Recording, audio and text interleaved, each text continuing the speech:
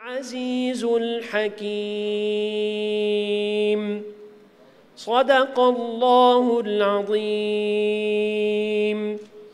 شكراً للقارئ محمد الطيب على هذه التلاوة العطرة. أما الكلمة الآن فلنائب رئيس مجلس الإدارة والرئيس التنفيذي لمجموعة بن هندي السيد أحمد بن عبد الله بن أحمد بن هندي، فليتفضل. Right now, we would like to welcome on stage Mr. Ahmed bin Hindi, the Vice Chairman and the CEO of the Bin Hindi Group. بسم الله الرحمن الرحيم. أصحاب المعالي والسعادة والسيدات والسادة، الحضور الكرام، السلام عليكم ورحمة الله وبركاته، وأسعد الله مساكم بكل خير. باسم مجموعة شركات عبد الله أحمد بن هندي يسعدنا أن أرحب بكم اليوم وأتقدم لكم جميعاً بخالص الشكر والتقدير لتشريفكم حفلنا هذا ومشاركتنا في هذه المناسبة الغالية التي نحتفل فيها بمرور 50 عاماً على تأسيس هذه المؤسسة العزيزة علينا. لنقف اليوم أنا وأخواني خالد ونواف وعبد العزيز وأختنا الغالية لولوة لنوثق معا تاريخ الوالد أطال الله في عمره، ونعاهده جميعا للسير على نهجه، وأن نورثه لأبنائنا جيلا بعد جيل يملؤون الأمل في مواصلة السير على خطاه المتميزة وتحقيق المزيد من النجاحات. طريق الوالد لم يكن مفروشاً بالورد في بداياته، ولكن بجد وعزم ورغبة حقيقية في النجاح استطاع بفضل الله أن يحول تلك التحديات والمعوقات إلى فرص، حتى وصل إلى ما وصلت إليه مجموعة بن هندي، حيث تعمل المجموعة حالياً في قطاعات مختلفة من الأعمال التجارية. لقد شهدت السنوات العشر الأخيرة توسعاً ملحوظاً في نشاط المجموعة من حيث تنوع الخدمات والمنتجات ذات الجودة العالية التي كسبت مجموعة بن هندي ثقة الزبائن الكرام. وما زال هناك الكثير لنقدمه أنا وأخواني خلال الفترة القادمة بمشيئة الله تحت القيادة المباشرة وتوجيهات الوالد. أما خطوة 50 عاماً القادمة فقد بدأناها بالفعل بوضع عجلات مجموعة بن هندي على قاطرة العمل الاحترافي من خلال تطبيق مفهوم حوكمة الشركات الذي يعمل على مواكبة المتطلبات الإدارية والتنظيمية، وبين الحفاظ على القيم والروابط العائلية التي تتمتع بها العائلة عبر الأجيال، سائلين المولى أن يوفقنا لحصد المزيد من التقدم. حضورنا الكرام، أن لكل واحد منا دور في ازدهار ونجاح مملكتنا، فنحن جميعاً شركاء في الارتقاء بهذا الوطن من أجل تحقيق النمو والأمن والأمان، والبحرين هي أرض الفرص الحقيقية التي تعمل على تشجيع الاستثمار في البلاد في ظل قياداتها الرشيدة، متمثلة في عاهل البلاد المفدى جلالة الملك حمد بن عيسى الخليفة، ورئيس الوزراء الموقر صاحب السمو الملكي الأمير خليفة بن سلمان الخليفة، وصاحب السمو الملكي ولي العهد الأمير سلمان بن حمد بن عيسى الخليفة حفظهم الله ورعاهم.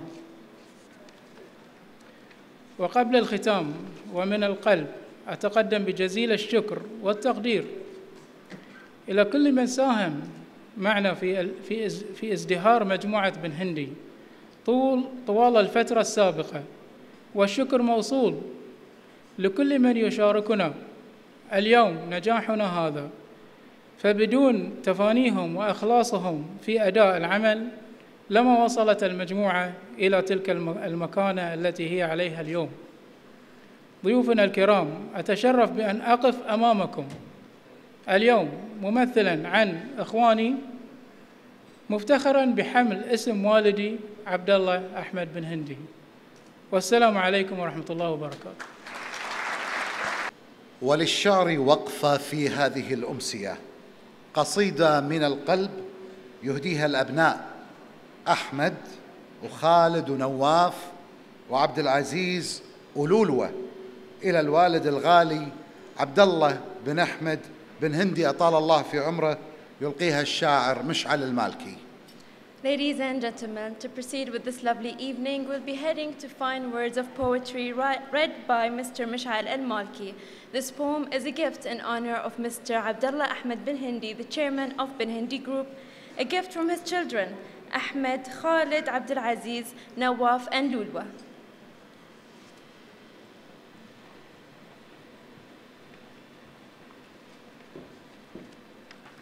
عطيتك روحي البحرين يغلى من نظير العين، فداك العمر ويامه يا ديره ما مثلها اثنين، حبيبة روحي البحرين فديتك والله يا البحرين. شرف لي أن أكون موجود معكم اليوم وأن أسجل هذا التاريخ يعني وأن أوثقه في قصيدة مهداء من أبناء عبد الله بن هندي أطال الله في عمره إن شاء الله. فأقول: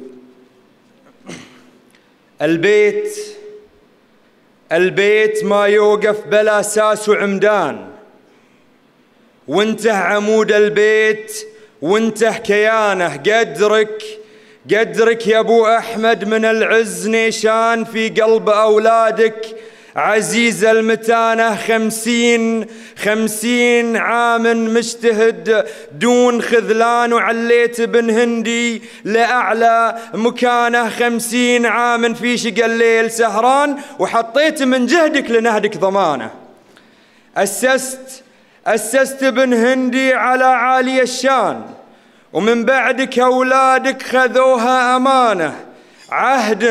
عهد عليهم حافظينه من أزمان، إنهم على نهجه خذوا من زمانه. عبد الله بن أحمد ولك عز ووطان في قلب أولادك تربع بشانه. 50 عام يجتمع وقتنا الآن، ونقول لك شكرا حملت الأمانة، ونقول لك شكرا حملت الأمانة. سلامتكم. حروف ذهبية معطرة بعبق سنوات العمر تترجم معاني الصداقة الحقيقية من رفيق الصبا الوجيه محمد حسن كمال الدين. يتفضل الابن علي محمد حسن كمال الدين فيلقي هذه القصيدة. And right now we'll be heading to the next poet, read by Mr. Ali Muhammad Hassan Kamaluddin. This is a gift in honor of Mr. Abdullah Ahmed bin Hindi, chairman of Bin Hindi Group, from his childhood friend, His Excellency Mr. Muhammad Hassan Kamaluddin, former Minister of States. أصحاب المعالي والسعادة، أيها السيدات والسادة، السلام عليكم ورحمة الله وبركاته.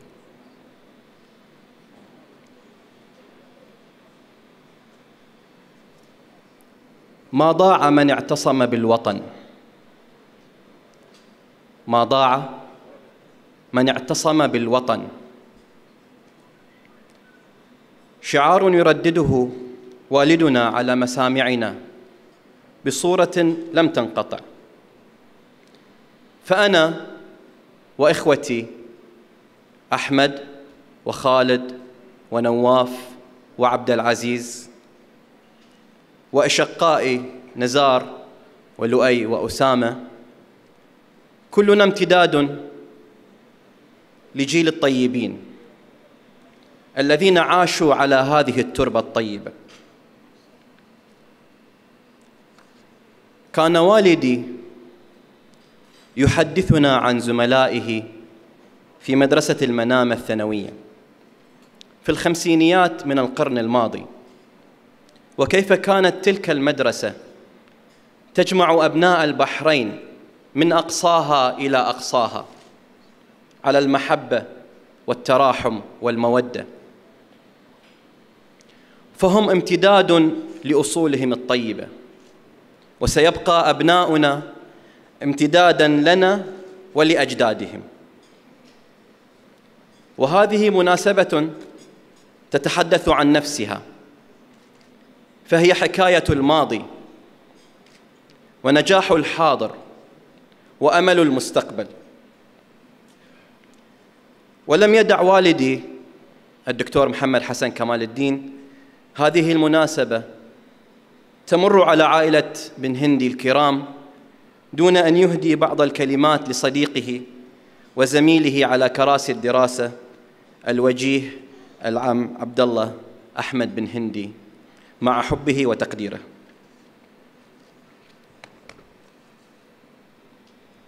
قيثارة العمر. أمسي وأصبح لا قوس ولا وتر، أمسي وأصبح لا قوس ولا وتر، كعاشق غاب عنه عاشق بطر. أمسي وأصبح لا قوس ولا وتر، كعاشق غاب عنه عاشق بطر. قد كنت أحسب أن الدهر باعدنا من طول ما اختلطت في دربنا الصور. 50 عاما ولقيانا تجدده ذكرى، إذا انطلقت قالت أنا الخبر. 50 عاما ولقيانا تجدده ذكرى، إذا انطلقت قالت أنا الخبر. قيثارة العمر نمضي في خفارتها، وأجمل العمر ما يسعى به الظفر. تسري المراكب بالأحباب في دعة، كأنها ساريات والهوى عطر. تمضي السنون وتبقى أنت في خلق، كأنك الخير حين الخير ينتشر. تمضي السنون وتبقى أنت في خلق، كأنك الخير حين الخير ينتشر. ما أشرف الحلم في صدر الرجال وما أعز حامله، إن صابه الكدر قدت السفينة عبد الله في حذر، حتى رسوت فجاد الغيث والثمر. قدت السفينة عبد الله في حذر، حتى رسوت فجاد الغيث والثمر. وهذه فرحة أوحت لصاحبها أفراحها عند من غابوا ومن حضروا. وهذه فرحة أوحت لصاحبها أفراحها عند من غابوا ومن حضروا. فسايرتك الليالي وهي عالمة أن المجدين لا ينتابهم خور. رضا بنفسك عما كنت تنشده، مستلهما خطوات ملؤها العبر. أبناؤك الغر قد ساروا على أثر، أنت الذي صنته والسمع والبصر. فأحمد وعزيز أي محمدة، تسقيهما خلقا ينمو ويزدهر. وخالد ثم نواف، وطيبهما من طيب أصلك والآصال تدخر. أبناؤك الغر قد ساروا على أثر، أنت الذي صنته والسمع والبصر. فأحمد وعزيز أي محمدة، تسقيهما خلقا ينمو ويزدهر. وخالد ونواف، وطيبهما من طيب أصلك والآصال تدخر. أهل المحرق أهلنا وصحبتنا، أهل المحرق أهلنا وصحبتنا. مذ كانت الأرض ما هانوا وما قهروا، أستنجد العقل مشتاقا فينجدني، يقول هذه ديار قومها غرر. أهل المحرق أهلنا وصحبتنا، مذ كانت الأرض ما هانوا وما قهروا، أستنجد العقل مشتاقا فينجدني، يقول هذه ديار قومها غرر، يا نازلا بالمحرق تلك سيرته بيضاء جادت بها الآثار والسير. تحية الحب، تحية الحب أسكاها وأعطرها على محياك وهي القوس والوتر. والسلام عليكم ورحمة الله وبركاته.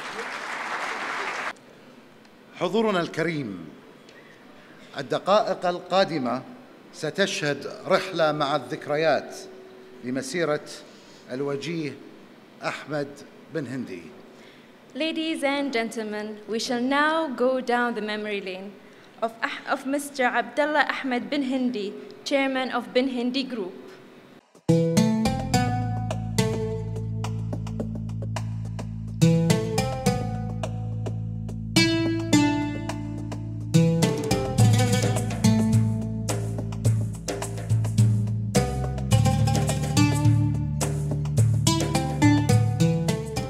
عبد الله، شنو تبي تصير لما تكبر؟ حبيبتي نيلة، كده بكون نفس أبوي عبد الله. خلوني أخبركم عن قصة نجاح أبوي عبد الله من البداية. لقد كان شخصاً عادياً مثلنا، قد أكمل دراسة المرحلة الابتدائية في مدرسة الهداية الخليفية حتى عام 1954، ثم واصل دراسته في مدرسة المنامة الثانوية في القسم التجاري وتخرج منها عام 1958. وكما نحن عليه في أيامنا هذا، فقد كان يعشق الرياضة، وكانت كرة القدم هي الرياضة المفضلة لديه. في عام 1959 انضم عبد الله أحمد بن هندي إلى فريق الفتيان لأقدم فريق رياضي في البحرين، وهو نادي المحرق. وقد كان نشيطاً جداً في رياضة كرة القدم، حيث كان لاعباً أساسياً في فريق قوي. لقد كان رجلاً عصامياً ويعمل بجد وطموح، ولكنه بدأ بدايات متواضعة. في المراحل الأولى من حياته لم تكن الأمور سهلة، فقد كان مضطراً لمواجهة العديد من الصعاب. وفي تلك الفترة، مع دفء الثقافة العربية الأصيلة التي تمتلكها البحرين، كانت هي أكثر الدول الخليجية تقدماً، وخاصة في مجال التعليم. ومن ثم بدأ رحلته العملية في معترك الحياة، ملتحقاً بدائرة المعارف والمعروفة حالياً باسم وزارة التربية والتعليم في عام 1958. ولكن سرعان ما ترك هذه الوظيفة وسافر لخارج البلاد ليلحق بابن عمه. بعد أن عاش لمدة 6 سنوات تقريباً خارج البلاد، عاد إلى البحرين في عام 1965 وفتح أول محل له في شارع البلدية، وتزوج بعد سنة من ذلك، وأنعم الله عليه ب5 أبناء. في عام 1969 أثمرت جهود عبد الله بن هندي إلى توسيع نطاق أعماله، وذلك بافتتاح متجر آخر في شارع اللؤلؤ. وكانت تلك الشركة متخصصة في بيع قطع غيار السيارات الأمريكية التي كانت الأكثر استعمالاً في البحرين في ذلك الحين، بجانب بيع قطع تزيين جميع أنواع السيارات وتوفير الإطارات والبطاريات.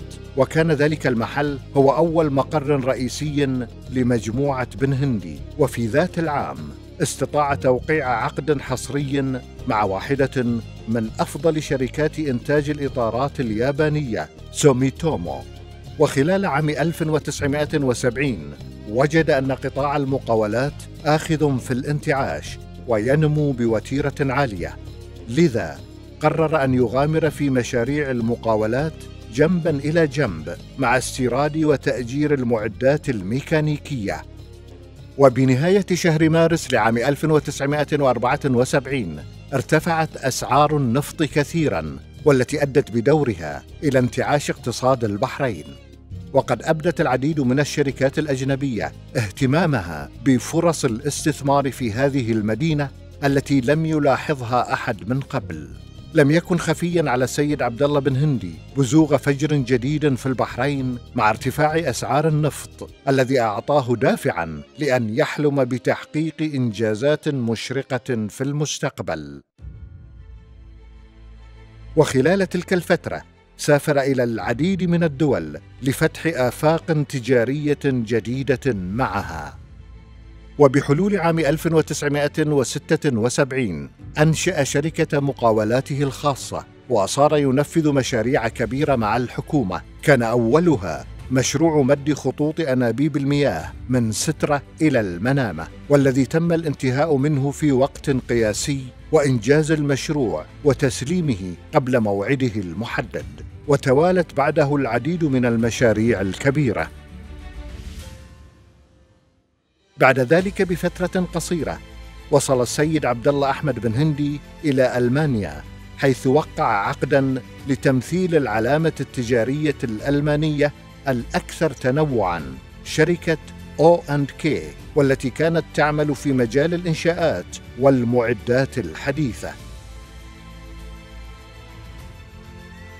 في هذا الوقت أدرك بأن التوسع أصبح أمراً حتمياً، لذا في عام 1980 قرر بأن ينقل مقره الرئيسي من شارع اللؤلؤ إلى بناية الشيخ راشد، والتي تقع مقابل السوق المركزي. وبعد 3 سنوات استقبل السيد أحمد عبد الله بن هندي رئيس سوميتومو كوربوريشن بالبحرين، حيث عبر رئيس الشركة عن إعجابه بالنظرة المستقبلية التي يملكها بن هندي. كانت هناك حاجة للتوسع قبل تمكنه من تنويع أعماله التجارية، ولذلك قرر تنفيذ بناء مقر الشركة الرئيسي التي بدأت أعماله في عام 1982 وانتهت بعد 2 سنين، أي في عام 1984. واستمر في العمل في مشاريع المقاولات جنباً إلى جنب مع التجارة حتى عام 1990. وبسبب نشوب حرب الخليج الأولى وعدم استقرار المنطقة وجه تركيزه إلى التجارة. حافظ السيد عبد الله بن هندي على مساعيه في التقدم في تطوير أعماله التجارية، وبعد فترة قصيرة حصل على وكالة بيع سيارات شركة داسيا الرومانية وشركة لادا الروسية. وبحلول عام 1989 حصل على وكالة الشركة العملاقة في صناعة السيارات كيا موتورز. في عام 1992 وفي ظل القيادة الحكيمة للأمير الراحل الشيخ عيسى بن سلمان آل خليفة، قرر الأمير الراحل طيب الله ثراه تشكيل أول مجلس للشورى في البحرين، وقد تم اختيار السيد عبد الله أحمد بن هندي باعتباره عضواً في أول مجلس للشورى وفقاً للمرسوم الأميري. بعد انتهاء فترة توليه هذا المنصب في مجلس الشورى، منح السيد عبد الله أحمد بن هندي أعلى وسام للخدمات المدنية في البحرين تقديراً لخدماته المثمرة خلال تلك الفترة. وفي غضون تلك الفترة ولسعي السيد عبد الله أحمد بن هندي الحثيث لتطوير أعماله، فقد أقدم على فتح آفاق جديدة في مجال الأعمال والتجارة، حيث قامت المجموعة بالاستثمار في قطاع تقنية المعلومات والاتصالات، فأنشأت شركة بن هندي انفورماتكس، والتي بدأت أعمالها في عام 1993، ثم حصل بعدها على وكالة أوديو فوكس للهواتف النقالة وسيمنز، ثم تبع ذلك التوقيع مع شركة الاتصالات الكورية العملاقة سامسونج، وكان ذلك في عام 1998. تعد عائلة بن هندي ومجموعة شركاتها هي الأولى من نوعها في مجتمع الأعمال التجارية في البحرين، التي تعمل على المزج بين مواكبة المتطلبات الإدارية والتنظيمية وبين الحفاظ على القيم والروابط العائلية التي تتمتع بها عائلة بن هندي عبر الأجيال من خلال تطبيق مفهوم حوكمة الشركات. وكنتيجة للحب والعطاء الذي يملأ قلب هذا الرجل، وبإيمانه الثابت في تقديم الخير ومساعدة ذوي الحاجة وتفعيلاً لمبادئ المسؤولية الاجتماعية للشركات، تم تأسيس مؤسسة عبد الله أحمد بن هندي الخيرية، والتي تم اعتمادها مؤخراً من قبل وزارة التنمية الاجتماعية.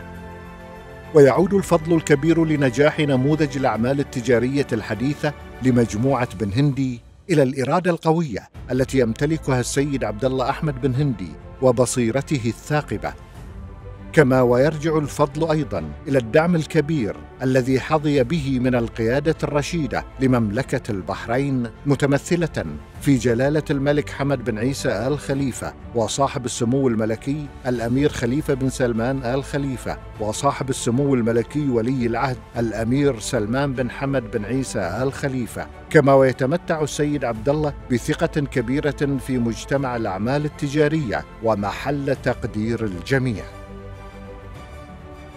أما بالنسبة للجيل الجديد فلدى السيد عبد الله بن هندي ثقة كبيرة في أبنائه أحمد وخالد ونواف وعبد العزيز وابنته لولو، وهم جميعاً أعضاء مجلس الإدارة والذين يحملون على عاتقهم مسؤولية التوسع في الأعمال التجارية الخاصة بمجموعة بن هندي في مختلف القطاعات، والتي تشمل قطاعات متعددة منها الإلكترونيات وتقديم الحلول المتكاملة للمؤسسات التجارية والمركبات الثقيلة ومعدات الإنشاءات وبيع السيارات ومنتجاتها وتقديم خدمات ما بعد البيع وتأجير السيارات والكثير الكثير غيرها.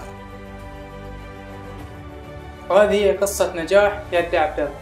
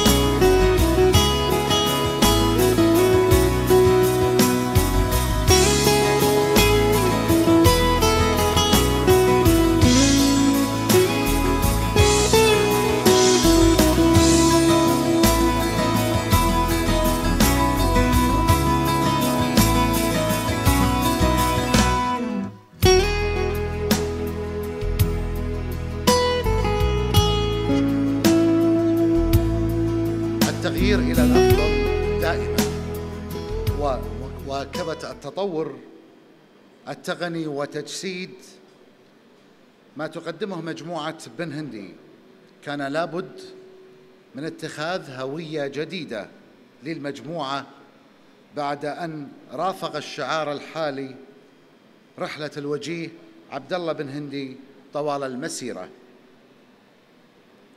With times, change is inevitable. Change for the better is always welcome. Under the chairmanship of Mr. Abdullah Ahmed bin Hindi, today, a new era begins while we celebrate the 50th anniversary. Ladies and gentlemen, we are about to witness the history in making, presenting to you the new corporate identity of bin Hindi. الأخوة الحضور، الرجاء الالتزام بمقاعدكم لإعلان تدشين الهوية الجديدة.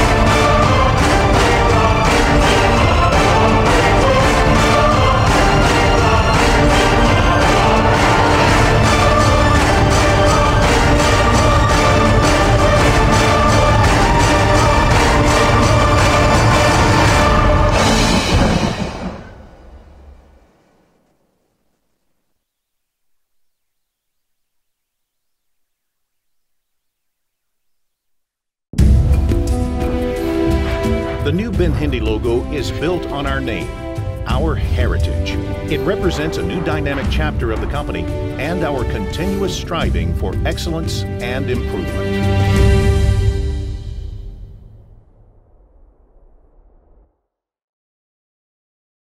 الأخوة والأخوات، يسعدنا أن نأخذكم في الدقائق القادمة في فيلم إلى عالم مجموعة بن هندي. Ladies and gentlemen, on this day, we're proud to present to you Bin Hindi's new corporate film. This film will take you through the various activities of the Bin Hindi Group. It all started in April 1965 with the foresight and vision of a young entrepreneur, Mr. Abdullah Bin Hindi. What began as a humble auto spares business at Municipal Road in the heart of Manama grew by leaps and bounds, soon branching out into various fields and expanding into diverse business sectors. Bin Hindi Group is now a major Bahraini business conglomerate, driven by commitment and passion to excel. Committed to customer service, the Bin Hindi's ability to maintain and deliver state-of-the-art commercial and industrial solutions as per market needs has seen the group carve an iconic niche in the chronicles of Bahrain. The Bin Hindi Group, led by Mr. Abdullah Ahmed Bin Hindi and the visionary board of directors.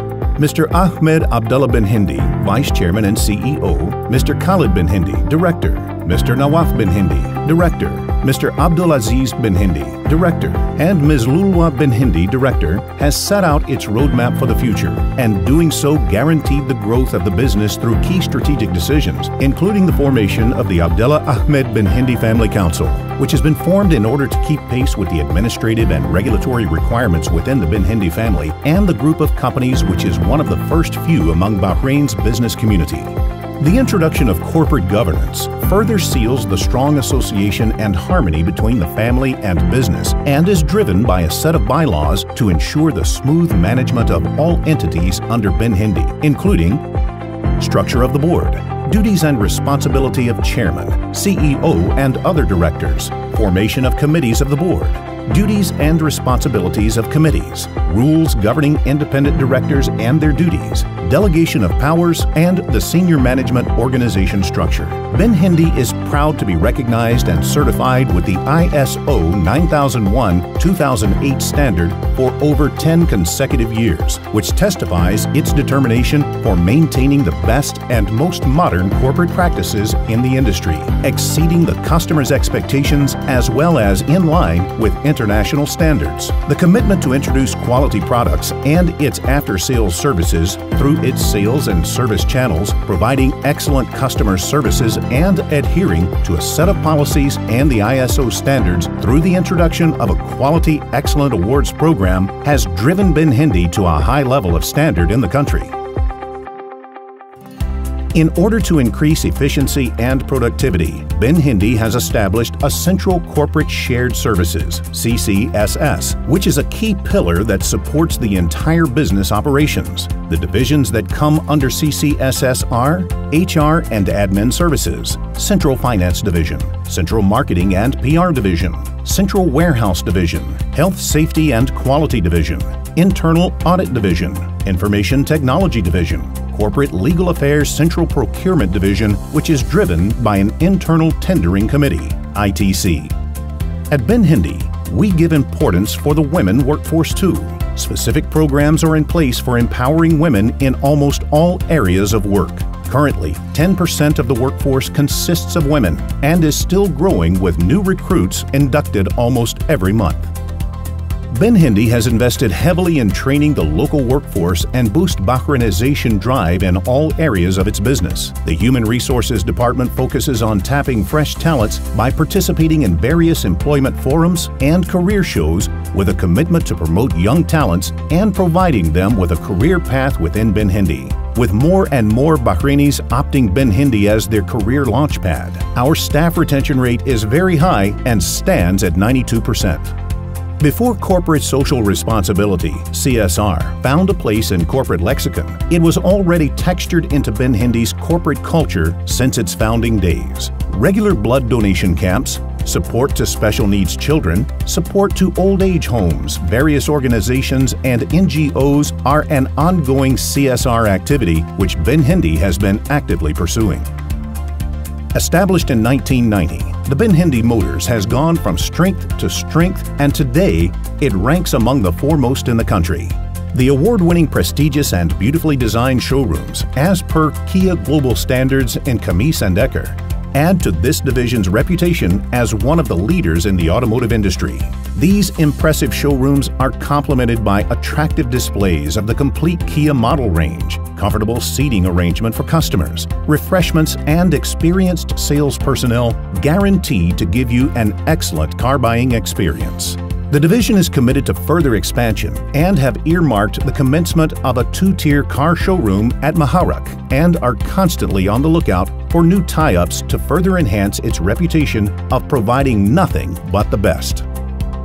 The Kia vehicle sales is supported by an efficient channel of after-sales centers comprising service, parts, and body shops spread across strategic locations in Bahrain, catering to all after-sales needs of Kia customers. Well-stocked genuine parts centers, well-equipped and modern service centers, state-of-the-art body shops, and a team of factory-trained technicians, denters, and painters reinforces the commitment for excellent customer service experience and the implementation of Kia's global customer service initiative, the Family Like Care service.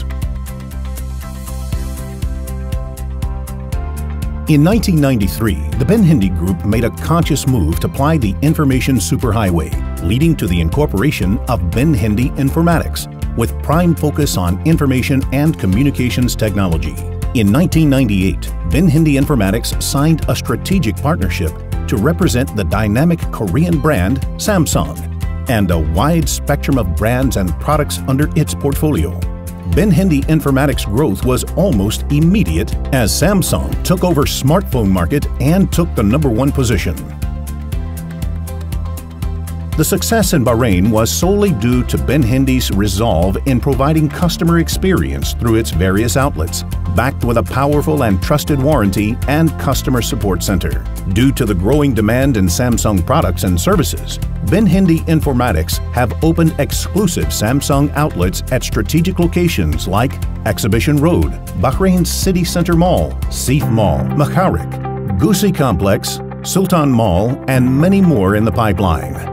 The sales are also supported by award-winning state-of-the-art service centers at the Exhibition Road and the latest in Rifa. Expansion in retail business has prompted tactical sales methods like shop-in-shop and IM zones.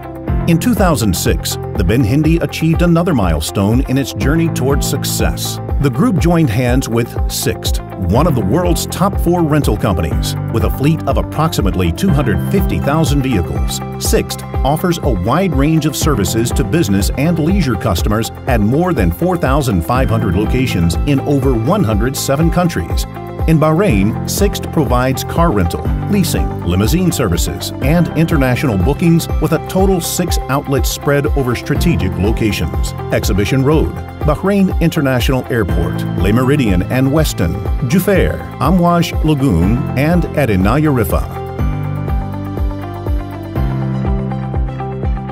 Heavy Vehicles and Construction Equipment is an integrated division that includes Renault Heavy Trucks and Applications, Silla, Esquire Construction Equipment, TCM Material Handling Equipment, Nichiyu Material Handling Equipment, Higer Buses, to name a few.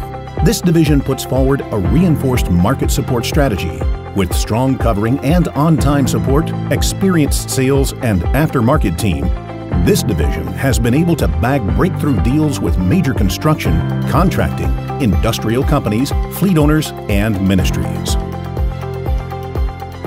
The Enterprise Electromechanical Division was established in 1999. Since its inception, the division has grown from selling assembled computers to handling turnkey solutions in IT and security within a record period of 2 years, main channels being direct sales or marketing to business space. A few of the major accomplishments included the supply and installation of the largest financial display in Bahrain for the Bahrain Bourse, the supply and installation of the largest queue management system for LMRA and the large screens for Bahrain television studios.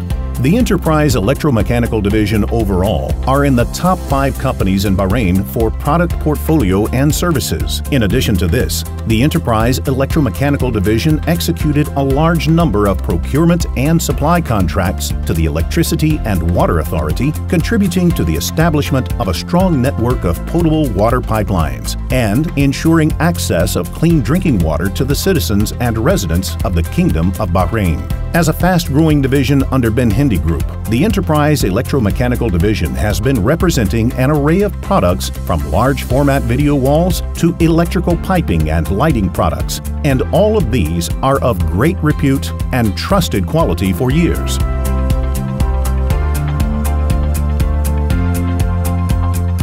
Ben Hindi's passion for motor trade and its after-sales services gave birth to a new division that catered to all makes and brands. The group invested heavily in vehicle after-sales businesses, resulting in the formation of a new division, which was named TBA. This division was nurtured further with more investments to set a new benchmark in the car care business in the kingdom with 100% specialized after-sales division named Ben Hindi Car Care, under which there are 2 distinct subdivisions, namely Quick Fix and Inaya. Quick Fix core business is wholesale and retail trading of tires, batteries, lubricants, and accessories to ministries, contracting companies, fleet operators, dealer network, and retail selling of products by reputed brands like Enoch Lubricants, Kofran Lubricants, Sumitomo Tires, JK Tire, Federal Tire, BKT Tires, BG Products, to name a few. Inaya is a premium car care services through its state-of-the-art facility in Rifa near Wadi Al Sail Filling Station, a private investment in partnership with Bahrain Defense Force. The success of Inaya saw rapid development in car service business, soon branching into new facilities at prime locations, with the latest facility commencing soon in Maharak in partnership with Maharak Club. Over the years, Ben Hindi Group signed up with strategic partners, which was key in developing various economical and civil interests in Bahrain. Bahrain District Cooling, Tabreed, Estarad, and Ben Hindi provides efficient and environment-friendly cooling services for public, commercial, and industrial enterprises. Dar Al Bilad, Arabic daily newspaper, totally independent and unbiased over the years, has been widely acknowledged as the beacon of journalistic purity. Strategic alliance with the Delu Group in the fields of quantity surveying, value management, project management, and property consulting. MBM Alam Flora WLL. The business alliance commenced its solid waste management services to provide waste collection and cleansing services across Bahrain. Car Transport Corporation. Ben Hindi had struck a strategic alliance with Cars Transport and Bahrain Ministry of Transportation to provide quality transportation services in Bahrain. Ben Hindi believes in caring, sharing, and helping the underprivileged, and all charity activities are carried out through an organization named the Abdullah Ahmed Ben Hindi Charity Organization. With 50 years of success proudly behind Ben Hindi Group, we look forward to our bright future and our further growth across the region.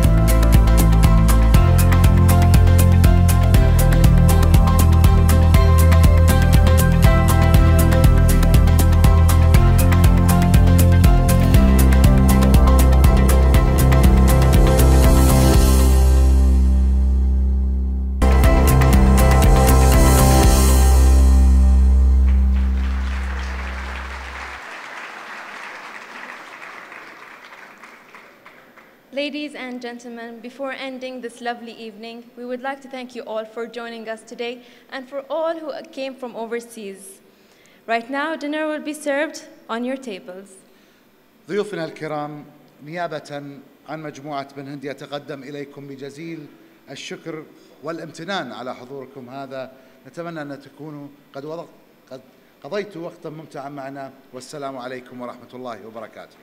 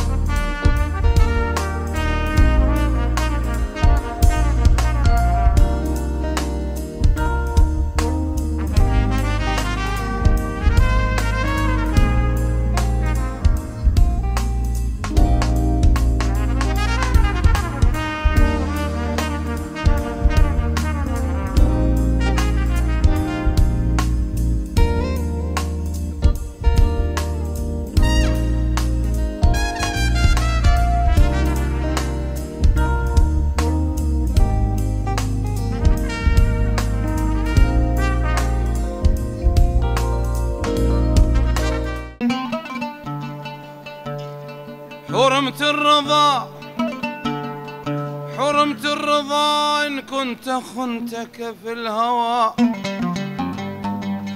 وعوقبت بالهجران إن كنت كاذبا،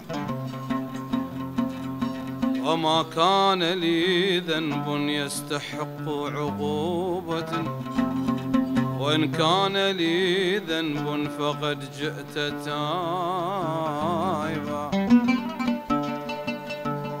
ومن عجب الأيام ومن عجب الأيام إنك هاجري،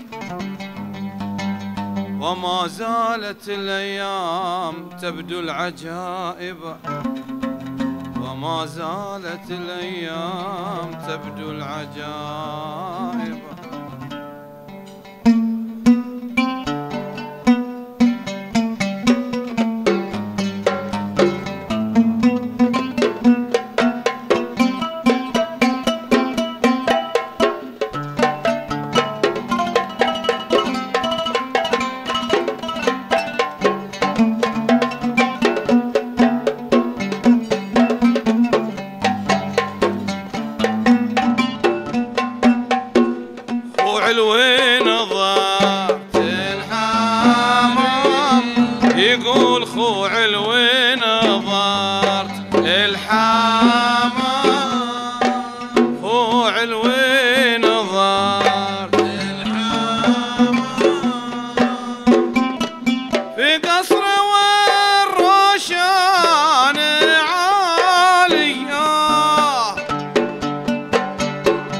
عدتهم يا خلي لانهم ثمان، يا خلي لانهم ثمان.